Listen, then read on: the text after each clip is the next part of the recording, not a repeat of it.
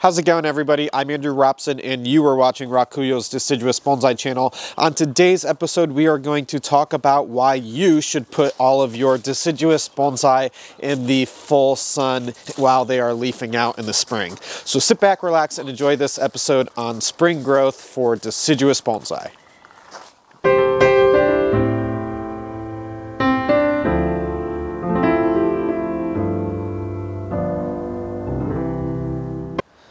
All right, so in the springtime, it is really imperative to put your deciduous bonsai in the full sun. And there's two main reasons why we want deciduous bonsai in the full sun during the spring.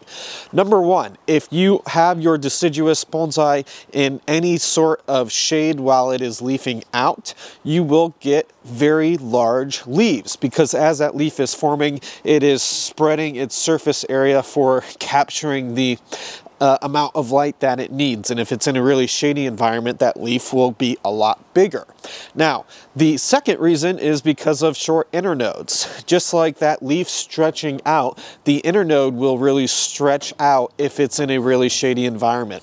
So with your deciduous bonsai, when they are waking up, when they are breaking buds, as this Japanese maple here has done over the last couple of weeks, it's really imperative to have this outside in the full sun as it's waking up, because these leaves need to get as much sunlight as they can to get really short internodes and really small leaves. So all of the deciduous bonsai here at RAKUYO this time of year are in the full sun. Now, we chose a property for the garden that has full sun all day long, and so that was really imperative when finding this property for our garden.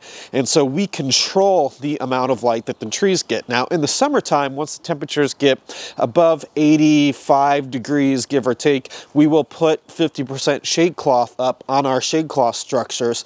But in the springtime, we want that shade cloth totally removed so that the full sun can reach the trees and get really nice short internodes and small leaves and develop the leaf really well. The bonus benefit of getting full sun for the leaf as it's forming in the spring is that that leaf will get way better fall color if it's in the sun as that leaf is forming. So if your trees are in any type of shade, you will really struggle to get really nice, fine, high quality growth that we're looking for bonsai. So make sure you get your bonsai in the full sun in the spring so we get optimal short internodes, small leaves, and great fall color development as that leaf is forming.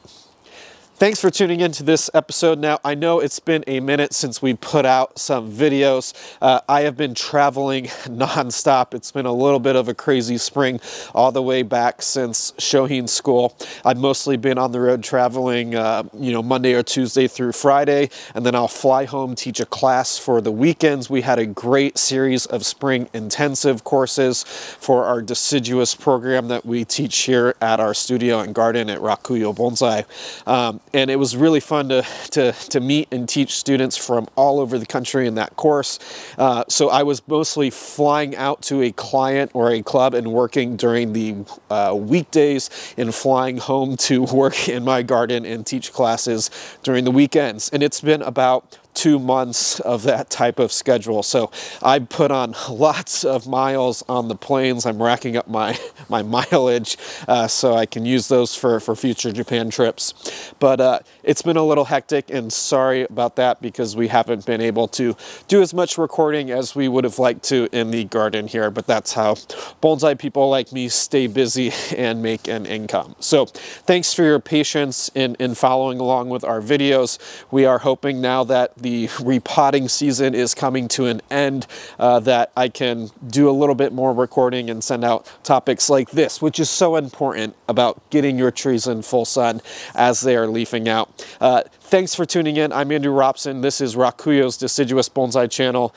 We hope that you take the information learned on this channel and apply it to your bonsai to make much better, much healthier, much easier and much more satisfying deciduous bonsai in your bonsai practice. Thanks for tuning in. Like and subscribe if you haven't done that already, and we'll see you next time.